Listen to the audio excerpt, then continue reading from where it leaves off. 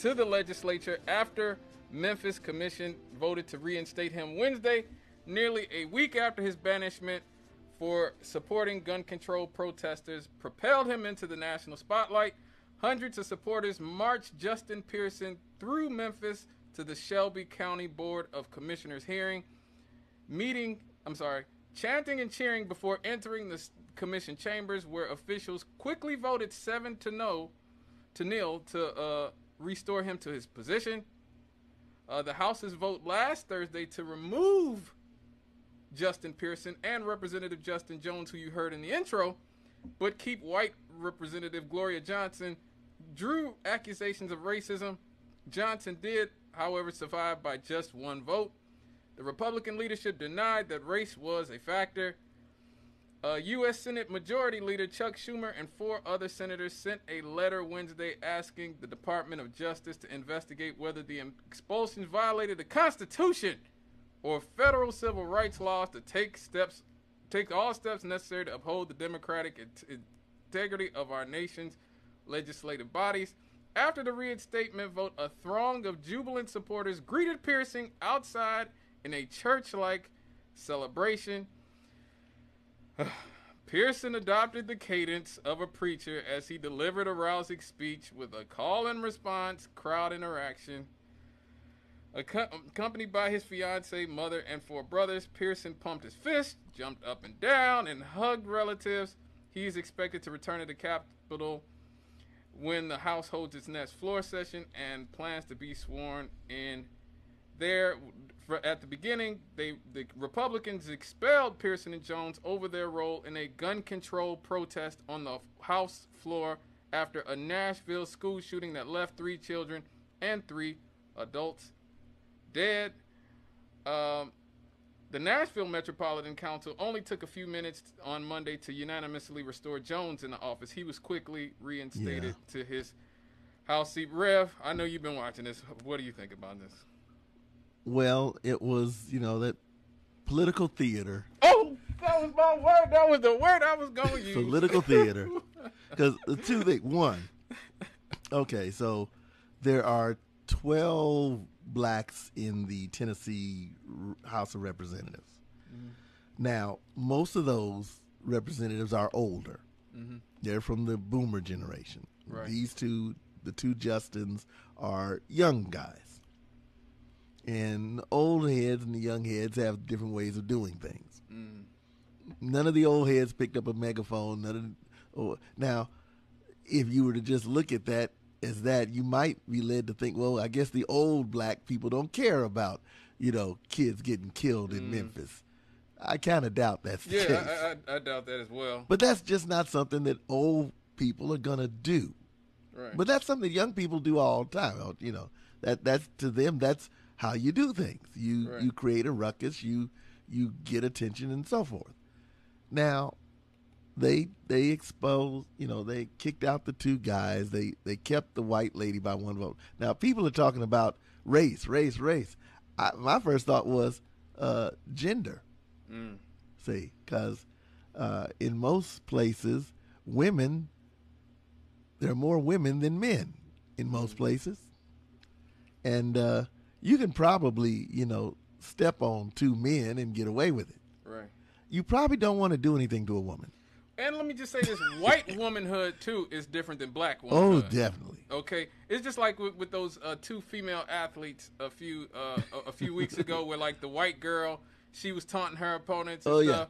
And she was doing this, and then as soon as the black girl did it to the white girl, all these white dudes come out of the woodwork like, you cannot do that, you're classless. Like, I always go back to the Funky Academic, Irmio Frimpong. I love the Funky Academic. He talks about specifically white womanhood is its own category. Like, these dudes, like the non-minority minority. Yeah, right. They're the biggest voting bloc in America. Yeah, like a lot of people don't know that we like. That's one of the reasons why I always complain about liberals in that side, because there's a hugely dishonest element to the modern feminist movement when they're pretending that they're not the majority of people voting, that they're not the people picking presidents. Like, they make it seem like men are all picking. white women are the reason Donald Trump won in 2016. White women voted for him. 53% of them. And then in 2020, even more white women voted for Donald Trump. They voted against another white woman in Hillary Clinton. So white womanhood is a totally different thing, and that's one of the things I did like with the Funky Academic talked about it, or Irmio Seyfrimpong. He's on YouTube. Check out his videos. This issue of gun rights has become the sort of liberal white woman's issue, and they are using these young black dudes like this is our issue. This is not our issue. Because we have a gang problem. We have drug problems and gang problems, the same problems that you have in disadvantaged communities all over the world, not just here in America, but all over the world. You have gang and drug problems. Gun laws are not going to solve the problems in Memphis, Tennessee. Like, they're just not, because drug cartels and gangs, just like strong laws don't stop the gang violence in Chicago. Yeah. Or in Mexico. Mexico has very strict gun laws. Doesn't stop El Chapo and the Zetas from getting guns. In fact, they get the best guns. Yes, because they're cartels. They don't care about the law. Rich cartels can afford to strap up everybody. Okay?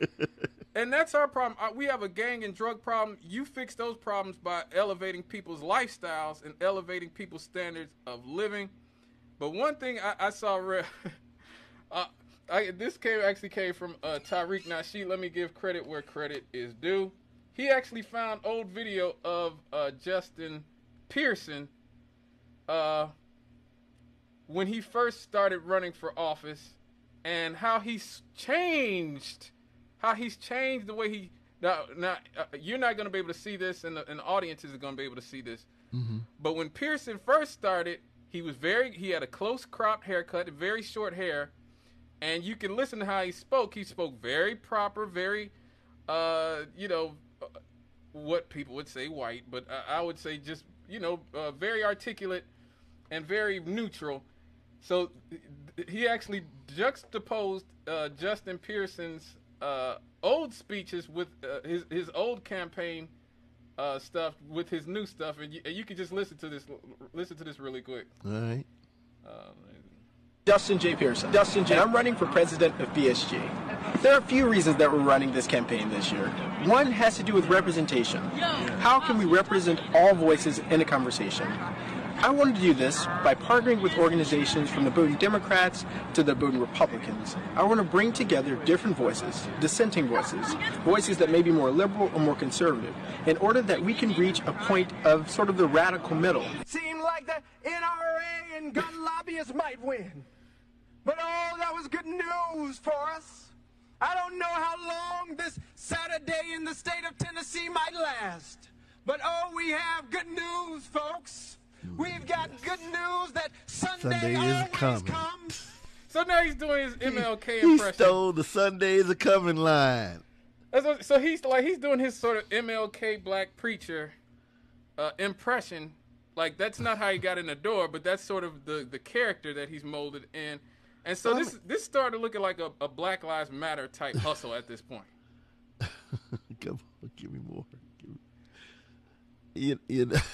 Now, Memphis is, of course, it's the home of the Church of God in Christ. So that plays well in Memphis. Oh, yeah, I'm sure. But you're right. That's not him. Although I heard, what was that, on the West Coast Breakfast Club? Who's that lady that she's big on YouTube. I mean, on Twitter. Her name begins with a T. And I'm trying to find, because I actually follow her, and I don't know why I can't find her, because I see stuff from her all the time on Twitter. But she's a very intelligent black woman, good interviewer, too. Oh, are you talking about my girl, Teslin Figaro? Yes. Miss Figaro? Oh, yes, I love her. And she pointed some of this stuff out. Yeah. I look at it like this. The guy has, again, there's 12 other people who didn't get kicked out. So I'm not going to say that the fact that he was a black man didn't make it easier for that one vote couldn't bring itself to kick, Johnson out, but was able to kick him and, to kick the two of them out. I'm not going to say that it didn't have anything to do with it. But out of 12 guys, only 2 of them picked up a megaphone during while they're doing their representative business, discussing legislation, whatever else they were supposed to be doing. They were doing this. Now, if you're elected to an elective office, unless you're elected to a Gary Precinct Committee person job, it's a job. You get paid to actually show up and, study legislation, to present legislation, to vote on legislation. You're not really elected and paid to be a community activist. You're just not. And you're in the minority. There's 12 of you. I don't know how many people are in the entire Tennessee state legislature, but I'm pretty sure that the blacks are not in the majority. There's only 13% or so black population in Tennessee. So you're going into the situation where you're not the majority, where they tell you, don't do this. Don't do what you're thinking. Don't do that. You want to get involved about, gun lobbying and so on and so forth, draft a bill. That's how we roll. You draft a bill. Not you grab a megaphone. That works for Brother Coleman down in Indianapolis because he hasn't been elected to office, so he can talk through the megaphone.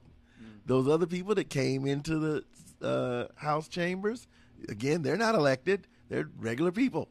They can shout all they want to because they're not paid to be there. But those 2 guys, they're on payroll. Right, and here's what sort of cemented the way I feel about it. I saw this week too. Now, Rev, we talk about this all the time. I talk about this all the time about liberals using us as black people to push their sort of culture issues. Now, this is, once again, Justin Pearson. I want you to listen very closely to what he is advocating for. Very closely, while at the same time talking about supposedly issues that will affect us. Of injustice.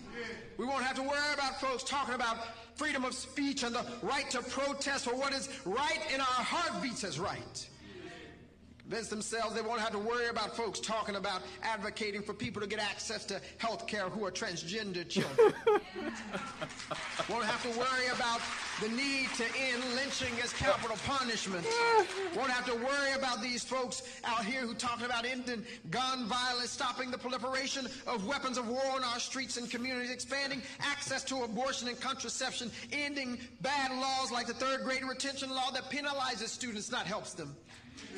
They thought they wouldn't have to worry. So here we go again. He's sandwiched in there between like lynching. He sandwiched in there transgender access, healthcare access for children. Yeah, he said it for children. I guess he didn't get the memo. It's not supposed to. It's not children. This is pertaining to children. Don't get this stuff. So he didn't get the memo. Right. So this is one of the reasons why I always say as black people we have to divorce these people. As the left, especially, I'm somebody on the left. We have to divorce these people because the average person all over is starting. There's already been a groundswell against a lot of this stuff. We saw the outrage of where one of the swimmers who was beat by Leah Thomas, who is the transgender who won the swimming competitions, the college. One of the girls he beat, or I'm sorry, she or it, whatever beat, was speaking at a college campus, and transgender activists tracked this girl down and held her hostage. They literally held her hostage at the university, would not let her go. They were physically threatening her safety because this young woman, 22, 23 years old, said, look, I worked hard to be the best swimmer that I could be, and this guy just decided he wanted to be a woman, and now he's ahead of me. This guy's 6'4", and he still has his male parts, and he's still bigger, way bigger than all of us, like girls, and he's just kicking our behinds. That's not fair. And the transgender activists tracked this young woman down at the college campus, and they forced her in. She had to hide in a classroom so the police and have the police called. She's suing the university right now because her physical safety was threatened. She ended up missing her flight. She said that she ended up missing her flight. In places like New Zealand, Australia, you're seeing backlash. And it's unfortunate because in this country, because our media is so corporately owned, and like I always talk about, liberals control the media, so you're not going to see it as much in this. Though there has been some pushback from the Bud Light. Bud Light put the transgender on the front of the Bud Light bottle, and now you see they lost $5 billion in like I think a few days. Wow. They lost $5 billion in a few days after. People are starting to push this back, but they use people like this joker. They use people like this joker to pretend like this is a black issue for black people. Now notice, ain't nothing come out of his mouth about reparations, about an end to the prison industrial complex, any of these things, about anything that will fix the black community or make, whatever. You in Memphis, one of the poorest cities in America. I think the lack of access for transgender children to hormones and castration is probably the least of most of the people in Memphis's things they're worried about. But once again, they use us to, and this is what Malcolm X talked about 60 years ago. I always have to talk about it. When he talked about the difference between white liberals and white conservatives. White conservatives are the wolf. The wolf is scary, so you stay away from the wolf. But the fox lures you in. And he said they lure you in with all these promises and all these other stuff. But really, they are just using black people in a football game that they got against conservatives. And you see it right here. Now, when the backlash against all this stuff happens, they're going to associate that crap with him. They're going to associate all that crap with blackness. And they're going to throw the baby out with the bathwater, because instead of being smart and having our issues separate from them, we have let them just wrap it all up. If you're going to be against lynching and against police brutality, you got to be for castrating 8-year-olds and putting them on hormones. Like this is what it is. A lot of people have an issue about the gun thing. Like I said, we talk about it every time there's a mass shooting here. Standards of living are the problem in our community. So this isn't really our issue, but like I said, they're gonna use these brothers, I guess, pimp them out to push this issue.